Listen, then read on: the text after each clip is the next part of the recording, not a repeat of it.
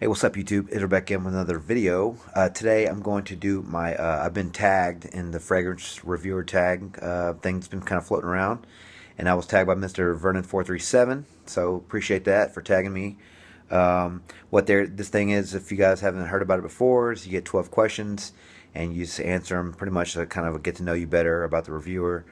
And so yeah, I was tagged by Mr. Vernon437, and I started following his channel a little while back. He's actually got some really great top 10 lists and introduced me to some fragrances that I thought I would never, I probably wouldn't have found if it wasn't for Mr. Vernon. So I think he introduced me to Chergui and to Frank No. 2, were probably the best two of his that I've got my nose on since then, since I saw his videos. So anyway, so this is my fragrance reviewer tag video. 12 questions. Question 1: what are your earliest scent memories? When I was a kid, I mean, there's a few, but I guess the earliest I can remember is whenever I was a kid. My mom, she's a huge coupon clipper. She would clip coupons and save money. I mean, she would always brag about how much money she saved clipping coupons and whatnot. So she'd always buy like the boxes of soap, like the Zest and like Dove and all those, and she'd buy them in bulk because she saved so much money. And we lived in apartments when we were kids, and she would sell them to the neighbors. You know, like the neighbors would come over and give her like $15 in cash, and she'd sell them soap and body wash and everything that she bought in bulk because of her coupons. She would sell it to them. So she had like this closet in the bathroom that was like 4 shelves stacked full high of soap. And I remember when I was a kid, whenever I would I don't know if it was a relaxation thing or something. I don't even know why I did it, but I would go in the bathroom, and I remember I would just I would open the door to that closet just a little bit and stick my nose in there, and I would just smell all the different soaps. And I know that sounds stupid, but like that was probably my earliest scent memory. Really, I was probably like 10 or 11 when I did that. But I just thought it smelled so good, and like I closed my eyes, and it just smelled really clean and fresh, and I found myself doing that all the time, and I really liked it. Put me in a good mood for a little bit. It was weird, but yeah. So that was probably my earliest scent memory. You know, I had a couple growing up too. You know, I had some friends that had cologne and stuff like that, but that was probably my earliest. Question number 2. What was your first fragrance purchase? My first that I literally bought for myself, my first fragrance purchase was Preferred Stock by Coty. That was I think that was 6th grade. I was my first time I wore cologne. And I bought that from Eckerd's. If you guys know where Eckerd's is, I live in Texas, so they're not around anymore, but they're pretty much like a Walgreens. Kind of, but it's Eckerd's, and I bought mine from there for like $8 or something with my own money, so I thought that was pretty cool. And my second one to that would be Aspen. I used to love Aspen. Bought it from the same place, a little bit more expensive, but Preferred Stock was my first fragrance purchase as a child. That's literally as a kid, my first literal fragrance purchase.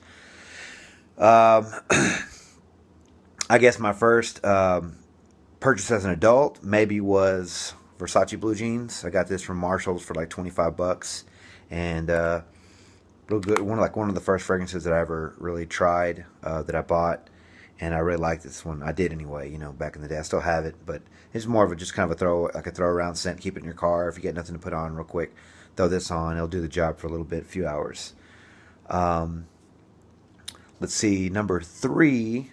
My first niche purchase. My first niche purchase, I believe, was Lidge, L'Instant de Guerlain Pour Homme. And if you guys see my first video ever, back in, I think I started doing this back in August or September, maybe. I can't remember. I haven't been doing this that long, but this was like my first. I was watching videos way longer for a few months before I actually did my first one, and this one was one at the time that everyone was talking about. So I bought this. I literally bought this blindly, and I bought it my first niche purchase or whatever. Yeah, and I liked it. You know, it didn't compare to some of the other stuff that I've smelled now since I bought this one. This one really isn't the best thing I've smelled. You know, it's not like the best thing since like sliced bread or anything, but like it's still good. It's just not the best. So this was my first niche purchase. I think I bought it for like $89, maybe $90 with shipping. Oh, actually, there was no shipping, but it was like 89, $90, something like that. You know, came with some free samples and stuff from the Grilling House in Toronto or wherever that was in Canada. So that was number 3. Question number 4. What was my first blind buy? Like I said, technically, my first blind buy would be blue jeans, because I didn't smell that before because there was no tester for that one, and I heard a little bit about it. But I guess I would say my first blind buy that I got just through hearing about it, and I ordered it over on the internet, would be Dior Homme Intense. I purchased this one blindly, completely. I just really just went off all the hype, and I liked it. I love it. It's still one of my favorites. Still always going to be in my. It's always going to be in my collection. But yeah, this was one that I just heard about a lot, and I had to have it, so I just bought it and didn't even know what it smelled like, and I'm glad I did because I like it a lot. That was my first blind buy. My best blind buy, which I guess that would be up there because I still love it, but I think my best blind buy would be number 5. My question number 5: what is your best blind buy? And this one, for some people, probably wouldn't be their best blind buy or even their best fragrance. But going off of what my first reaction to when I first smelled this after I got it in the mail, because again it was a blind buy, and for the price, I guess as well, it was I mean, it's not like super cheap, but it's not exactly super expensive.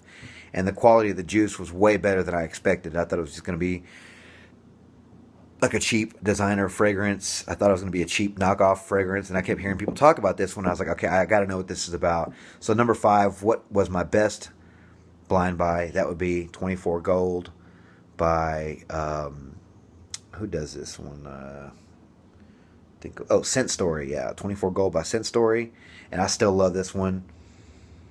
It smells like raspberry jam on cookies. It's so good. It has like sandalwood and some I think it's some sandalwood and some incense, I think, and some vanilla and stuff, like some amber, I believe. But this one's sweet and fruity as a sense of like sweet raspberry jam. It's definitely a gourmand, and just smells very, very, very good. And the quality is beyond what the price is worth. But yeah, so 24 Gold, this was definitely my best blind buy. Took me by surprise. I thought it was going to be super cheap. I have a review on this one too. You guys can look back in my archives and check it out. But this one was completely by surprise. You know, I didn't expect it to be as good as it was. So number 5, best blind buy, 24 Gold. My worst blind buy, clearly I'm not going to have the bottle because I don't have it anymore. Worst blind buy ever so far, and it cost me like $80, which is a good price for what it is, the house that it is. But my worst blind buy was Creed Tabarome. Oh my goodness. It had like some ginger in it and some other stuff. I didn't even want to review it, honestly, because, honestly, I really just wanted to get rid of it, to be honest with you. So, I didn't have time to review it. I smelled it. And that's what happens when you blind buy something. You know, it's a great price. I figured, hey, it's Creed, and I saw a few reviews on it. And the good thing about fragrances is that if you do blind buy something you don't like it, you can always find someone who does like it, you know. And I found a couple of people that liked it, and ended up selling it off, getting pretty much all my money back. So I think I might have lost $10. But yeah, so my worst blind buy ever was Creed Tabarome. Literally, to me, I got no longevity out of it, and it smelled kind of like pee in a, when you go into the old elevators. And it's like a really old elevator from it's just been around for a while, because it just smells like that old pee in the corner. That's kind of what it smelled like to me. I tried really bad and I tried really hard to make it work for me, but I couldn't do it. So yeah, it smelled too much like pee to me. So that is literally like my first one that actually smells like pee. I've heard that about other fragrances, but this one I didn't like it that much. So number 7, what are my I got to try to wrap it up. I'm already at almost 10 minutes. So number 7, what are some of my favorite fragrance notes? Well, I love gourmands. I love sweet gourmands. So I really like vanilla, sandalwood, oud, amber, tonka, ambergris, anise, and iris. Not ambergris, I'm sorry. I meant anise and iris. and incense as well, but more sandalwood than incense. In the summer, my summer fragrances, I like citrus, like bergamot, and lemon leaves, stuff like that. But mainly, what my nose really gravitates to is the sweet fragrances, the vanillas and the gourmands. Definitely oud, amber, sandalwood. Those are really the ones that get my attention. Yeah.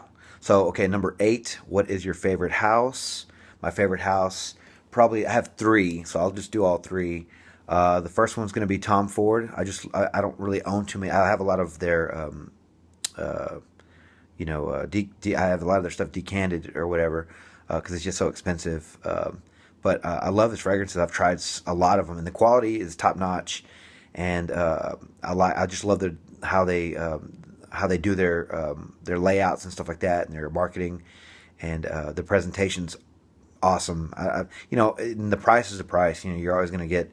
You pay for your quality or whatnot. You can get it probably cheaper online, but I'll stick to decants of those, But I love Tom Ford. I just like what they're doing over there, and their fragrances are so strong, and it's just the oils are really, really strong. So, you get what you pay for. You get a long-lasting fragrance, My second favorite house would have to be Dior. I believe Mr. Vernon said the same thing. Dior, they got some top-notch fragrances.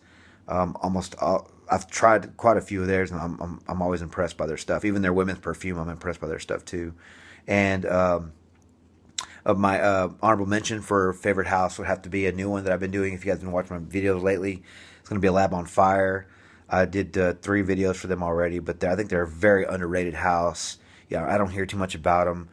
I definitely suggest picking up a bottle of What We Do in Paris is Secret, which is a winter scent, fruity and sweet and honey like, and Liquid Night, which is like a incense type of woody, aromatic, warm winter fragrance as well. So try both of those out. So that's my favorite house. Pretty much be Tom Ford, Dior, and and Lab on Fire for my honorable mention. So I'll do 2 and then 1. YSL was up there with them too. What fragrance, number 9, what fragrance best describes me?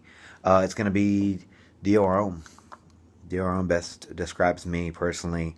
This fragrance is clean and very fresh, but also it's very earthy.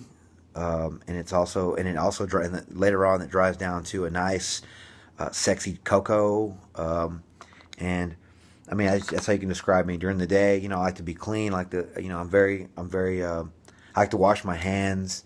Hygiene is very important to me. I like to shower a lot, brush my teeth, wash my hands constantly, carry hand sanitizer with me and stuff. So, the clean for me comes out in that. I'm very down to earth and very grounded. I know who I am. I know where I come from. And I see things a little differently than most people. I'm not a dreamer, nothing like that. I'm just real grounded. So the earthiness from this fragrance kind of puts that in my personality for that. And, I'm kind of a hopeless romantic sometimes. If I date the right girl, I try to make her happy and try to, I'm a musician. I write love songs. It's what I do. People have told me before that my love songs are, you don't hear people write stuff like that, especially in my town, things of that nature. And so that's where the sexy cocoa comes in for me anyway. I think it resembles me, it's clean and whatnot. And it's also grounded and rooty and earthy. And this is very sexy towards the end of the fragrance. So yes, this is probably me in a bottle right here, So, number 9, which fragrance best describes you? And that'd be Dior Homme. What is your favorite fragrance? If it's not this one, I didn't want to say the same thing. You can easily put these two for the same category. But favorite fragrance probably that I always go back to, at least for the nighttime anyway, is going to be La Nuit de l'Homme. I still love this one. This is still probably going to always be in my top 3 for nighttime fragrance, for sensual fragrances, for lady killers, or whatever you want to call them. This one's always going to be a favorite of mine. So I would pick Dior Homme as my favorite, but since I already put that one before, I'll go ahead and say La Nuit de l'Homme. And I know that there's a ton of fragrances out there that I haven't smelled yet. So this is just where I'm at now, from what I've smelled already.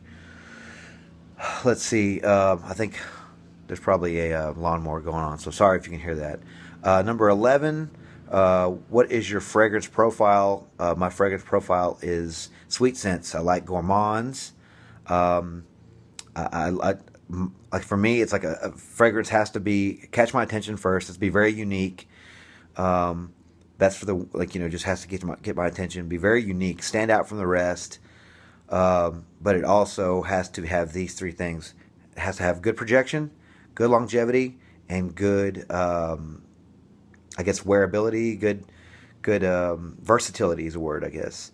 I want to be able to use it all the time, and I want to be able to use it day and night.